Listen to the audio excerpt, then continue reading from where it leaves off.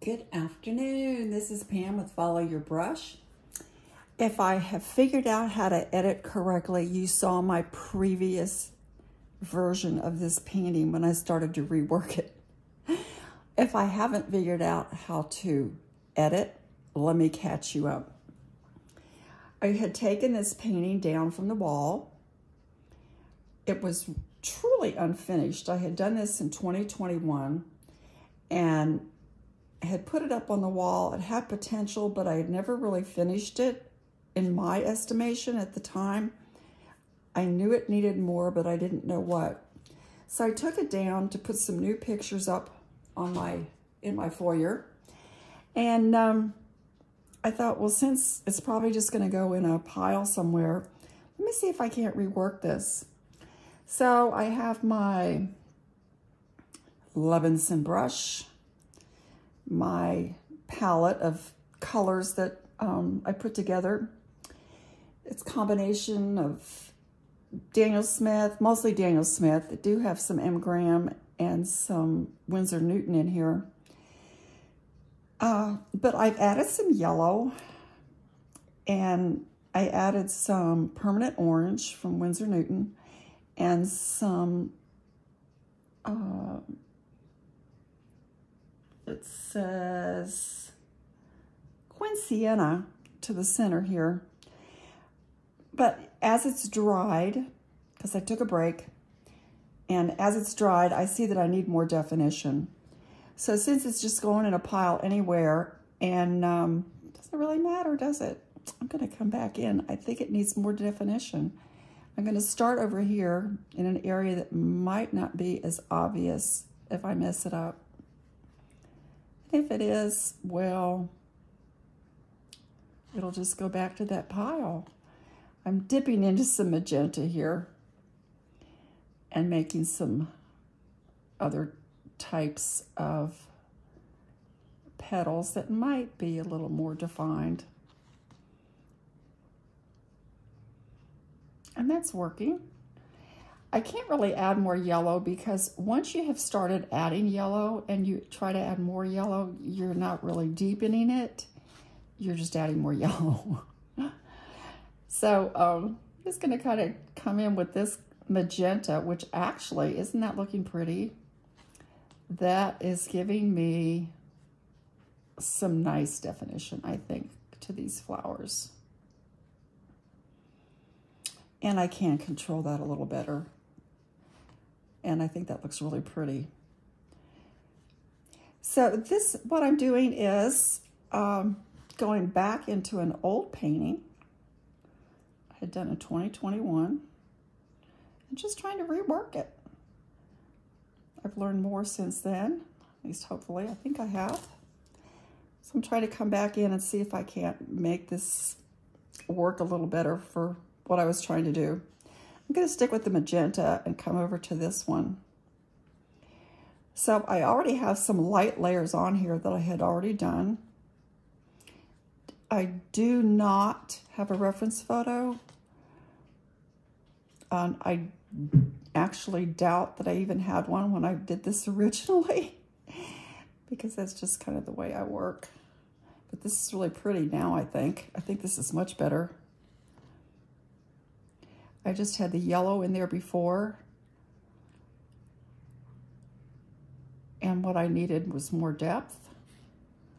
And this Quin Magenta is just really giving me that. And I really like this.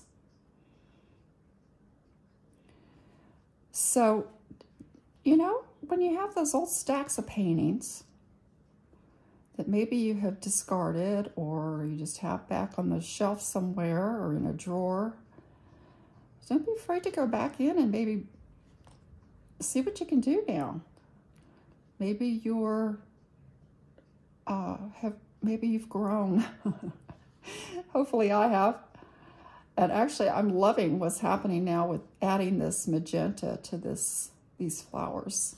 Isn't that pretty? That's really pretty. I'm very happy with that. Let me come in with this one over here too, because this is a gorgeous beginning. If it's already laying in a stack, don't be afraid to go in and play with it. Because who knows, you know, what you might do. You might surprise yourself like I am now. Watercolor always kind of surprises me anyway. But coming in with these new colors is just really a delightful surprise. And, you know, this might actually go back up on the wall. I had taken it down. Whew, I love this. Not only am I giving it more depth, but I'm giving it some more direction. Because this particular flower seemed to have more going that way than it did this way. So I was concerned about that and how I was going to fix that, because I didn't particularly care for what it was doing over here on the sides.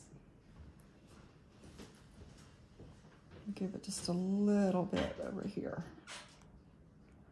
So I still have some of that yellow underneath, which is quite lovely.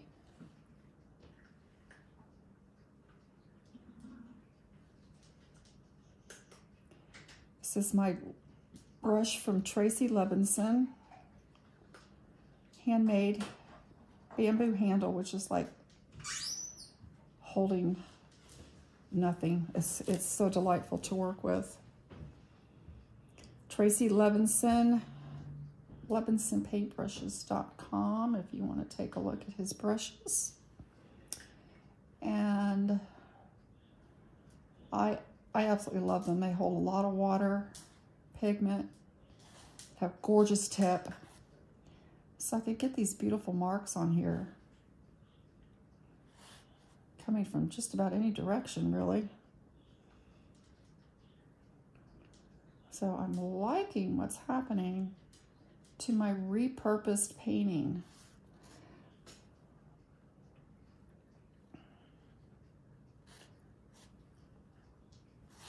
So I wasn't really happy with this when I took it down. It's like, I never really finished this. So why not, right? Why not go for it and see what you can do? Make something beautiful. You got to remember, it's just a piece of paper. If it doesn't work out, there's nothing wrong with that either. This actually is a little damp because I was trying to add some earlier, and then I had to stop because someone came to the door and my Ring doorbell went off. But wow, I like this. I really like this. Let me add some more up here. This painting has just been on the wall for 2 years waiting for me to come back. Poor little painting. I'm going to leave those petals alone because I think they're really gorgeous. I am going to come back in here to my greenery though and just add some more there as well. Coming in with some, let me see what color. This is serpentine green. It's a really nice, pretty color.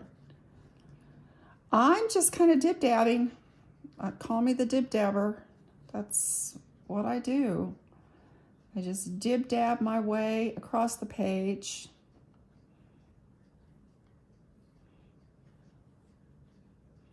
I am not trying to be botanically correct. I do not have a reference photo.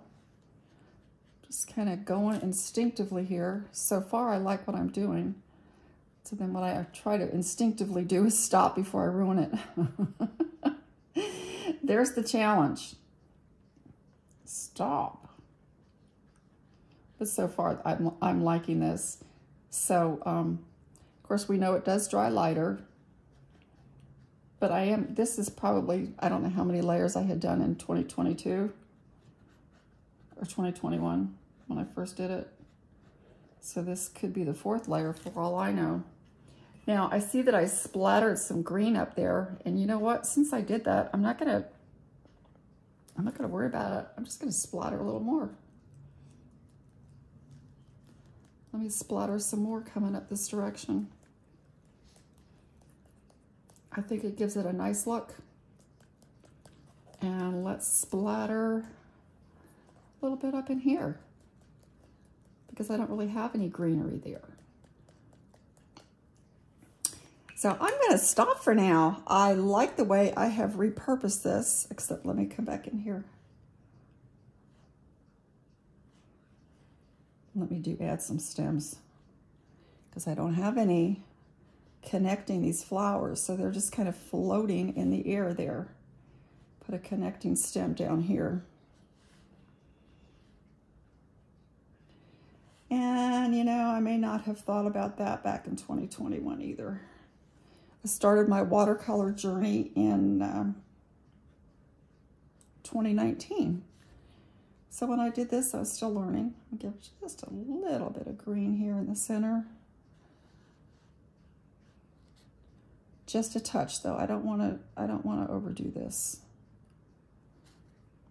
Just let that kind of come in there. Some hints of the center of my flower.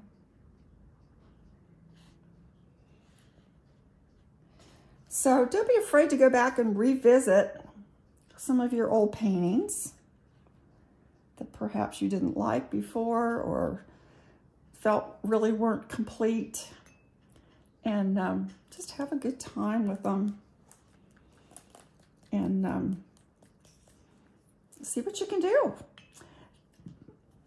Thanks so much for watching, Pam. Follow your brush, like and subscribe if you want to follow my adventures. And I am going from my little bitty sketchbooks to my big paper. I have some big sheets of arches, 22 by 30 inches. See what happens with that. More than likely, I'll fold it and cut it down. Thanks for watching my repurposed painting. Talk to you later. Bye.